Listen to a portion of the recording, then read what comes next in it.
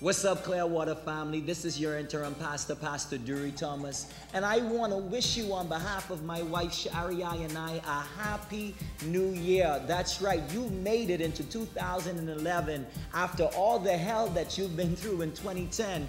You guessed it, you are a survivor. Welcome to the Survivors Club. And if God did great things and kept you in 2010, imagine what He's going to do in 2011. This is the year that we will pursue our kingdom potential. That's right.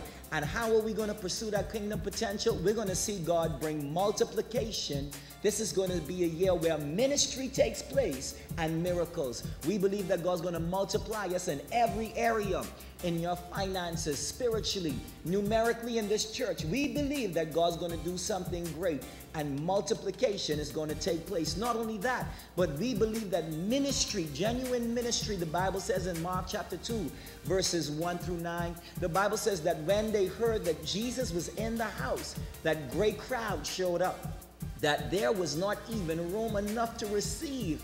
How many folks turned out? And guess what? I believe that God's going to blow the top off, that God's going to blow our minds. Now unto Him who is able to do exceedingly abundantly above all we can ask, think, or imagine. And not only that, we believe that this is the year of miracles. Get ready for God to do crazy, unimaginable things in your life.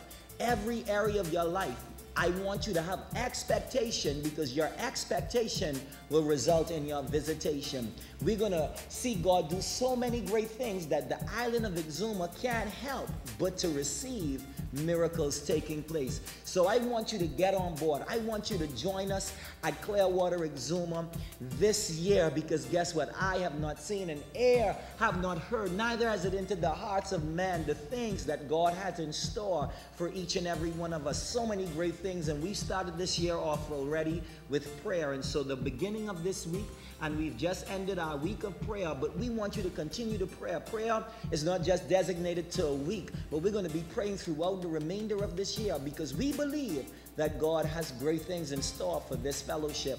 Not only that, we've got so much great things coming up. I want you to be prepared. You're going to hear more about our Live God Loud outreach services. Of course, the first one is going to be the Rollville Project, and you're going to hear more about that. And then there's other areas that we're going to go into, and we're going to live God loud. And then, of course, we got our men's conference coming up, our men's day conference. Then we have our women's conference. We got so many special guests that are going to show up to Clearwater. So we just want you to be at the edge of your seats, because guess what? You're going to see great things take place. So make sure that your tray tables are in their upright and locked positions. Make sure that your seat belt is securely fastened, because we're getting ready to take off into 2011. I'm so excited, and I'm glad to be a part of what God's doing in here at this time, at this season. You're in the right place at the right time for the right thing from the right God. And I know that's right. See you at Clear Water Exuma.